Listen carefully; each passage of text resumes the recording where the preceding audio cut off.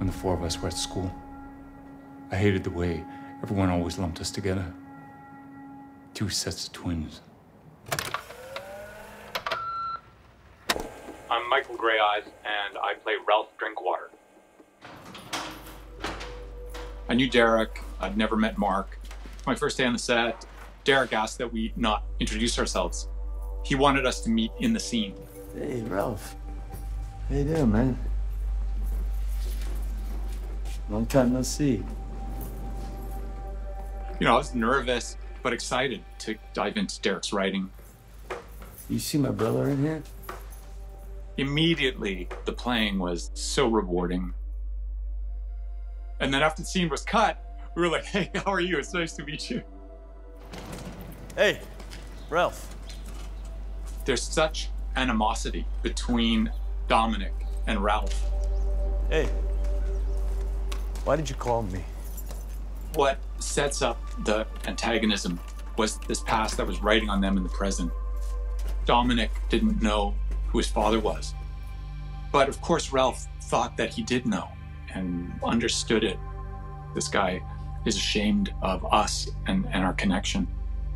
That's the kind of systemic racism that indigenous people have endured. I'm here, but I'm invisible to you. Michael and I talked a lot about representation in movies. It was important to me that he would be able to represent Ralph in the way he thought was right. Hey, how you doing, Ralph? Our final scene was unforgettable. The power relationships had changed entirely. What can I do for you? Ralph is, for most of the series, seen as a janitor. Now he's kind of like a CEO. I've always known we were cousins.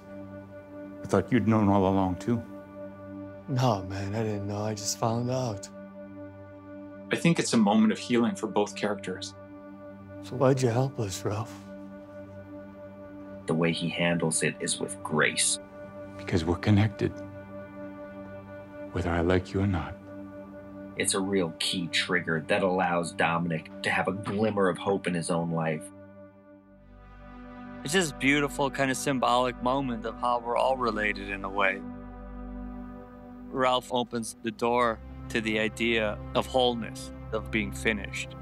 Thanks, Ralph. They unite in a cosmological understanding about who they are. Maybe I could stop by and see you again sometime.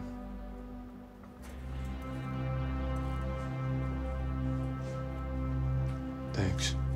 It was beautiful to close out their story in that way. These are the surviving twins.